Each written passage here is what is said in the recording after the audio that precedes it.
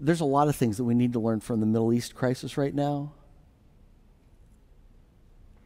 Nothing more important that we can learn, probably, than people need Jesus Christ. There will never be peace in the world until there's peace with Jesus, but through Jesus Christ. The Bible is really clear. Ephesians chapter 2. He is our peace. He is the one who breaks down the dividing wall of hostilities. Until people have peace with God, all the other work is going to be superficial. And do you know who has the key to helping people find peace with God? You do. The church does. That's our mission.